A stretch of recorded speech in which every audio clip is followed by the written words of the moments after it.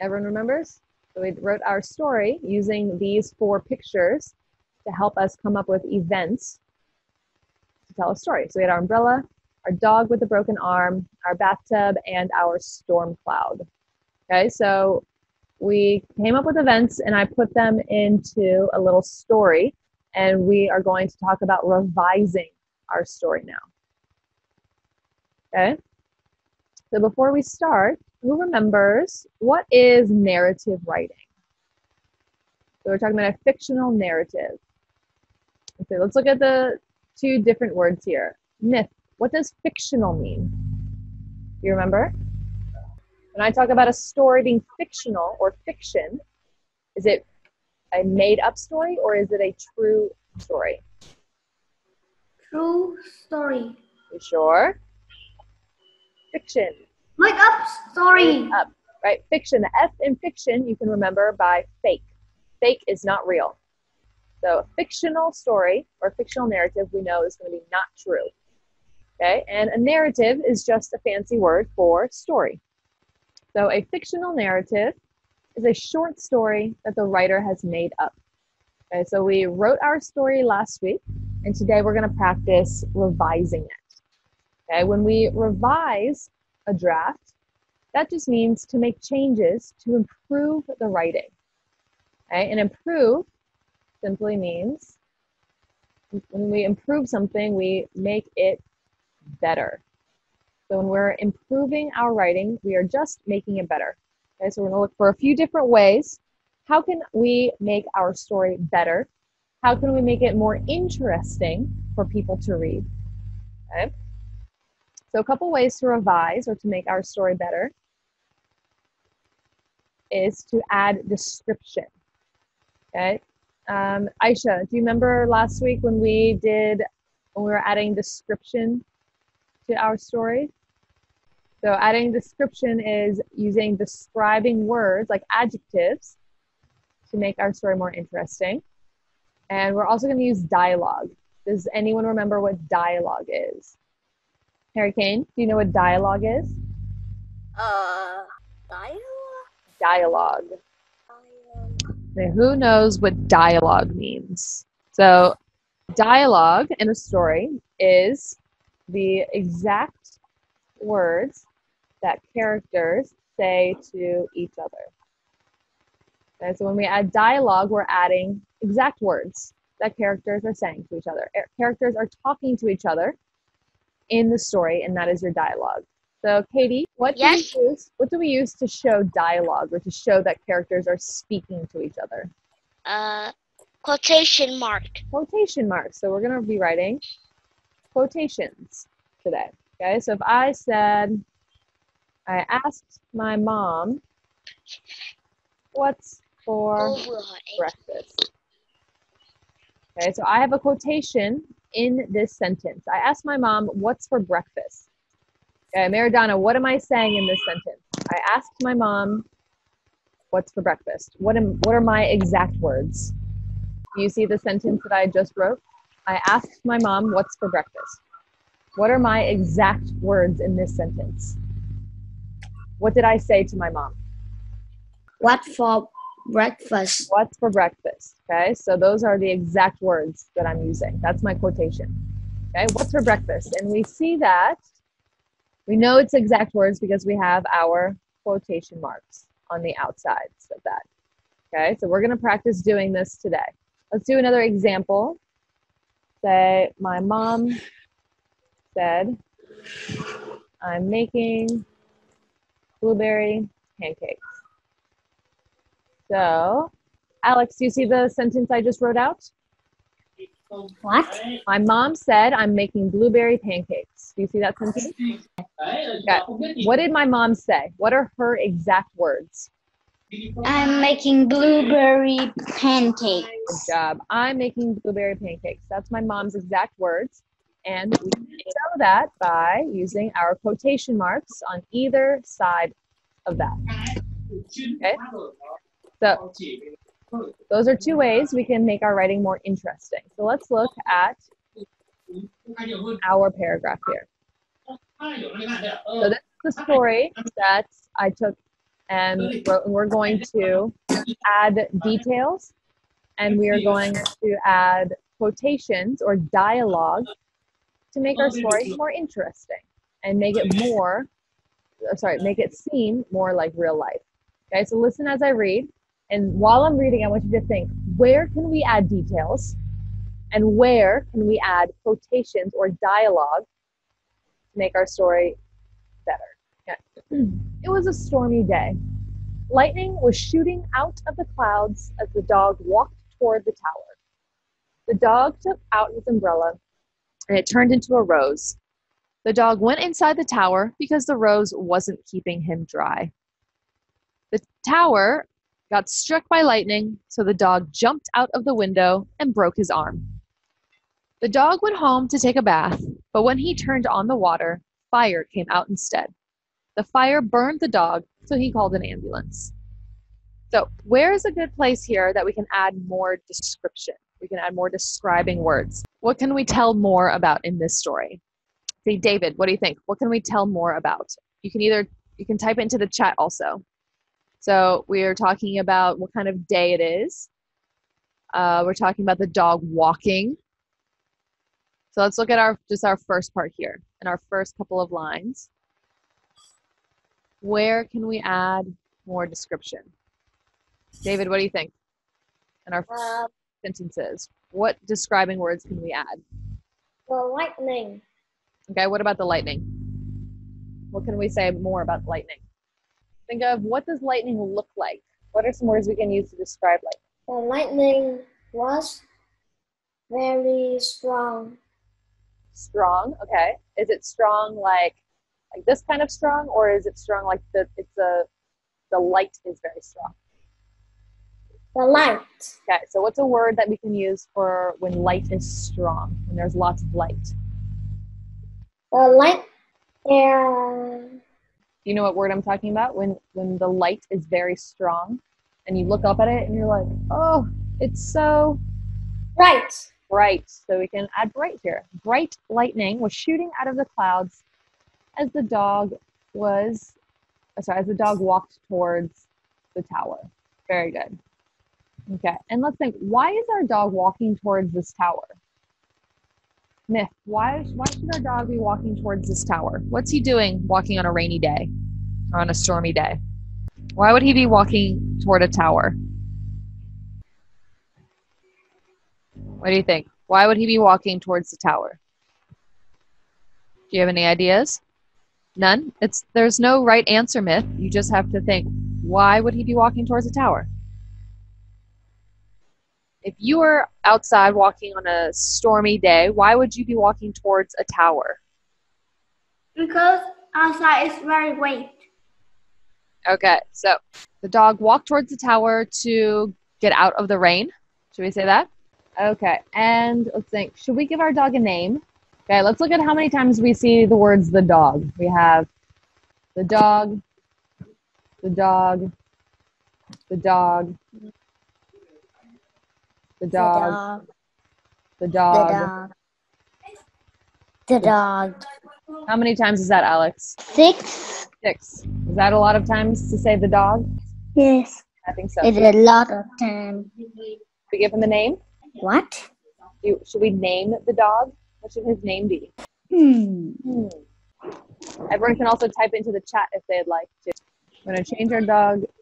We're going to give him a name. So what should our dog's name be? Who has an idea for us? Maradona, what do you think? What should our dog's name be? Just dog. Just dog. You want it to be dog? Okay, who has another idea? Okay, I see Harry Kane says Rex. Okay, is Rex a good dog name? Give me a thumbs up if you like Rex. R-E-X. What do you think? No, we don't like it? All right, David, what's your answer then? What's your idea? Bluebird. Spell it for me. G-L-U-B-E-R-T.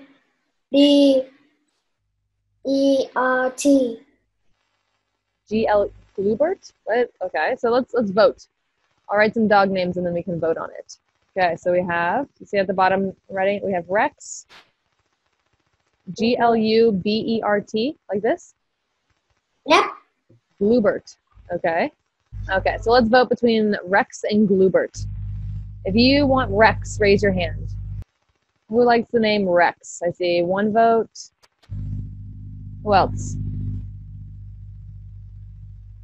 2, 3, 4. 4 votes for Rex. Okay. What about Gloobert?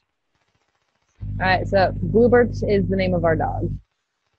Okay, so let's change his name to Gloobert. Now, do we just want to say Gloobert this, Gloobert that, Gloobert, Gloobert, Gloobert?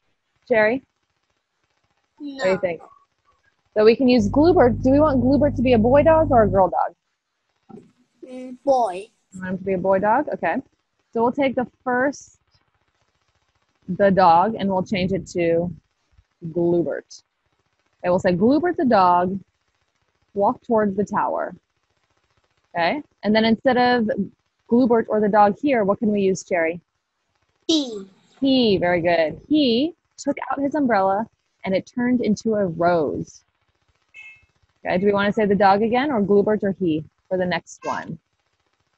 Say, Angtom, are you there? What? Are you there? Yes. Okay, so we're replacing the dog with Gloobert. So we have Gloobert the dog walked toward the tower. He took out his umbrella and it turned into a rose. Next, do you see where we have the dog here? Yes. What can we change this to?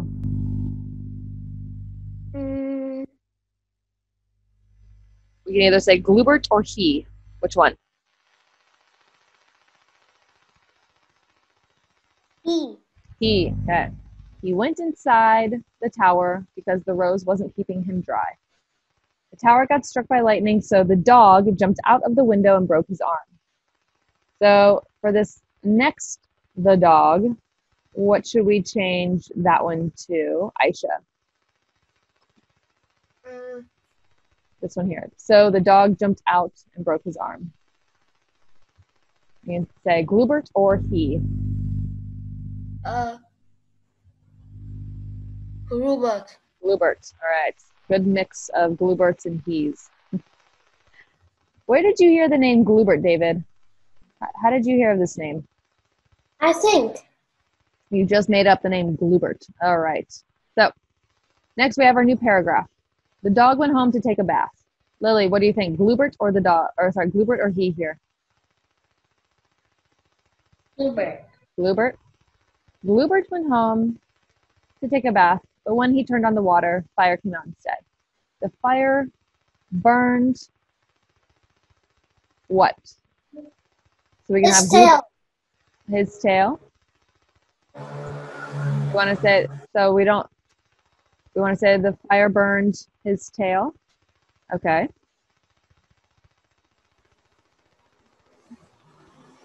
All right. So I think this is going to sound much better. Instead of having so many the dogs, we have other words to talk about him. Okay. So now we have some more details. Let's see. What about the rose over here? What kind? We know that the umbrella turned into a rose, but let's add some description to our rose. So, Sophia, are you there? Yes? Okay. I can't hear you still, so why don't you, I'm going to give you the job of describing our rose. Okay, so in the chat, can you give me some describing words for the rose? Okay, I'm going to assume that you heard me. Okay, so in the chat, tell me some words to add description to our rose here. Okay, so let's talk about quotations. So hang on, are you there? Yes. Okay, we're gonna put some dialogue into our story now. Okay? So remember, dialogue is exact words that a character is saying. So where do you think a good place to add exact words would be in this story?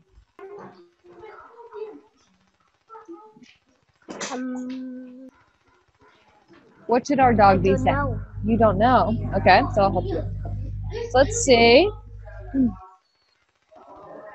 Let's say when he takes out his umbrella and it turns into a rose. So hang on, can you imagine? It's raining outside. It's a big storm. You go to take your umbrella out, and instead of being an umbrella, it turns into a big rose. What might you say? How might you feel? Let's ask that first. How might you feel if your umbrella turns into a big flower? Feel sad. You feel sad? Okay, so what do you say when you're sad? I sad because my umbrella turned to rose. Okay, so Sophia just told us that we now want a tiny purple. It's a tiny purple rose. So you feel sad. Are you maybe surprised that your umbrella has turned into a rose? Or is this a normal thing that happens every day? No more things. Really? You use umbrellas and they turn into roses every day? No. No, so we might be a little bit surprised, right? Yeah. Okay. Oh, wait, sorry, that was Katie that said tiny purple rose. So, Sophia, type into the chat, what kind of rose do you want? This is Sophia's job, since her microphone's not working. So what do you say when you're surprised? Hang on. I surprised because my umbrella turned to rose. Okay. So now we have a red, good smelling rose. Thank you, Sophia. Okay, I'm gonna actually add these into our story. And then we're gonna add some quotations. Okay, so Kangan, tell me again. What are you gonna say here? If you're surprised, what are we saying? I surprised because my umbrella turned to rose.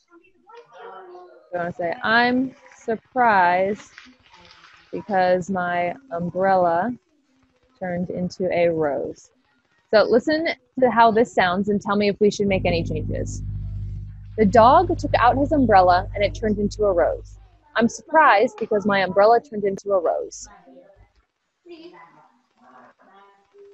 Does that sound good, or does that sound like the same thing twice in a row? So if you're walking down the street, you go to take your umbrella out, it turns into a rose, you're going to say, I'm surprised because my umbrella turned into a rose. Is that how we talk in real life? Yes. Really? So if my lunch falls on the ground, I'm going to say, I'm surprised because my lunch fell on the ground. Is that how we talk in real life? Nope. No? So what do you say? What are some words that like express that you were surprised? Let's see, who can help us out? Harry Kane, what do you think? What are some words that tell us that you're surprised? Wow. Wow. Okay. Wow. We'll say he exclaimed. Okay, we're going to make this a new paragraph because it's dialogue here. Wow, he exclaimed. Okay, what else do we think? Let's see, Katie, what do you think? What other dialogue? What else can our dog say? Oh my God. We could say wow, or we could say, oh my God. Okay, so let's say wow, and then maybe him describing what's just happened. Is this a crazy thing that could happen? Yes, a crazy thing. Okay, so we can say, wow, that's crazy. Okay, so that is Bluebert being surprised. Okay, so what about when he goes inside the tower because the rose wasn't keeping him dry? So our tower gets struck by lightning. Ronaldo, are you there? Yes. Okay, so our tower has gotten struck by lightning. Our dog jumps out of the window and he breaks his arm. What might he say? Imagine that you are in a very tall tower. You jump out of the window and you break your arm. What might you say? Are you going to say, I'm so surprised because I just fell out of a tower and broke my arm? No. No, what are we going to say instead? So, okay, so he's walking in the rain. His umbrella turns into a flower. He goes in the tower. Tower gets struck by lightning. He falls out of the window, breaks his arm. Is he having a very good day? No. No. So what might you say when you're not having such a good day? Are you going to stay out in the rain and keep playing, or are you going to go home? I will go home. Okay, so how can we say this as Bluebert's words? I'm going. Pretend you're Bluebert and you're having a terrible day. What are you going to say? This day, how do we feel about this day? Was boring. Was boring?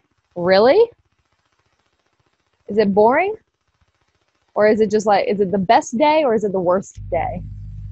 Worst day. Okay, we'll say this day is the worst.